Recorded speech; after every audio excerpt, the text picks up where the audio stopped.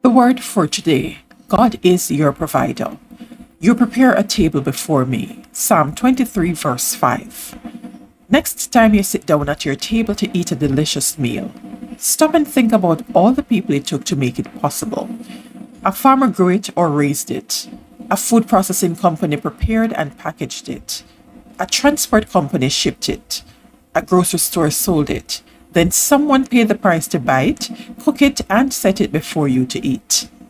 There are many links in this chain, but the first link is God. He made the soil, the seeds, and the livestock. Without him, you would go hungry. That's why each time you come to your dining table, it's proper to say grace or offer thanks to him. When someone sets food for your enjoyment and nourishment in front of you, common courtesy alone should require that you respond by saying thank you. Here's a memo from heaven. Everything you have came from me. Signed, God. See James 1:17. Perhaps you're thinking, but I worked hard for what I have. Then you're to be commended for your work ethic and your effort. But that's not the end of the story.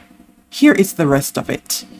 Command those who are rich in this present age not to be haughty, nor to trust in uncertain riches, but in the living God, who gives us richly all things to enjoy.